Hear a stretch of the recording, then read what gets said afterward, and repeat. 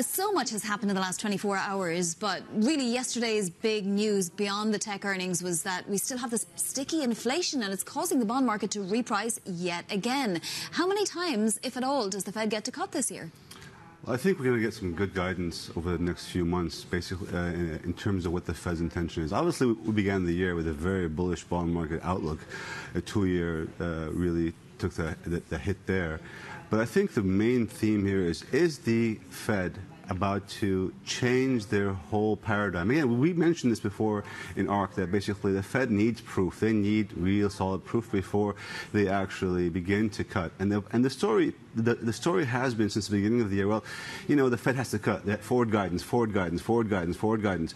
And the story now is shifted that, well, it isn't as clear-cut case of cutting, and actually, is there even a case of hiking? Well, I don't think we're even there yet, but I think what the main story is that maybe we should really pull back our expectations for a significant cut, perhaps a symbolic cut, but this real story is that maybe we push the first cut into Q4 and actually begin to have a more quarterly cut as opposed to a consistent cut. I think that's the story is. Now, if we get inflation numbers or data that actually indicates that inflation is actually might be picking up again, that might change the whole outlook and force us to a very different scenario for the Fed. How did you read the GDP data? Because on the one hand, it did show slowing, which might have been welcome to the Fed, except that it was things like net imports that contributed to the lower GDP data, so maybe not as easy to interpret. Well, the GDP data is one part of the equation. I think the real part of the equation here for the Fed is going to stick with the PCE, they're going to stick with the unemployment. That's the real key here for the Fed.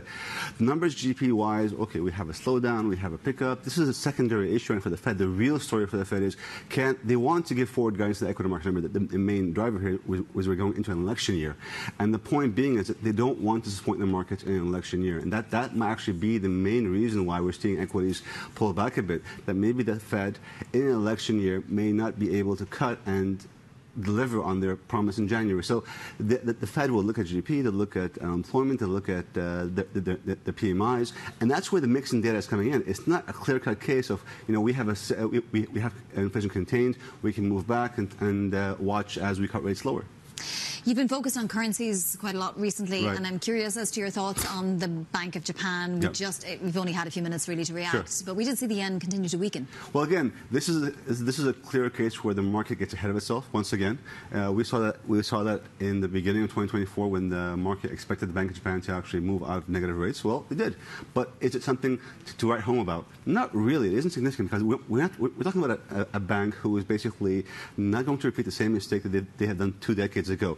They're going to go very slow. And in an environment where basically inflation is still patchy, given the last 4 years or 3 years of post-COVID pickup, you know, we still have the supply lines disruptions. We still have an unregressed data set from history. So I think what the market is looking for here is, well, the BOJ talks very clearly that the rates could be too high in terms of the dollar-yen, that they may come and intervene. But is this a situation where the Bank of Japan will intervene to actually come in and reverse the trend?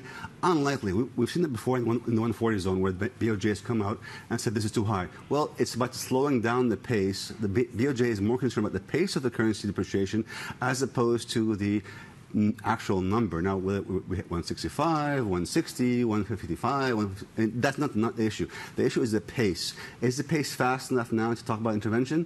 Not really, because we saw it happen earlier. We saw the market sell yen once again, and the main story again here is differentials. You have the BOJ at near zero, and you have the Fed now, actually, which is the treasuries are actually moving in a different direction. So the spread once again is widening. It isn't a case where the spread is contracting, or like January. It's a case where this case is very clear that this is the best carry trade out there right now. We also have potential problems in China with its currency, right? How closely are you watching that? Very closely.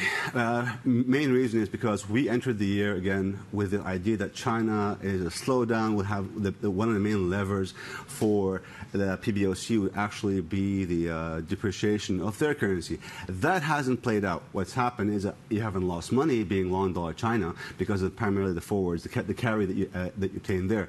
But it's not been a slam dunk trade. That's been very much of a sticky trade. Now, if we do see China actually move that lever, which is unlikely in the short short term, because right now what we're seeing is China is trying to preserve the integrity of the currency, trying to provide a second alternative to the dollar or the euro in terms of the fixed income market, at least. I think that's really the one that we're watching for, and that if we do see the market capitulate, that could be a very clear indication that China is more worried about their economy than we thought before. Said, what happens if the Fed can't cut soon, if it's December, maybe even if it goes into next year, and it's one of the last central banks to cut? And this is the main question.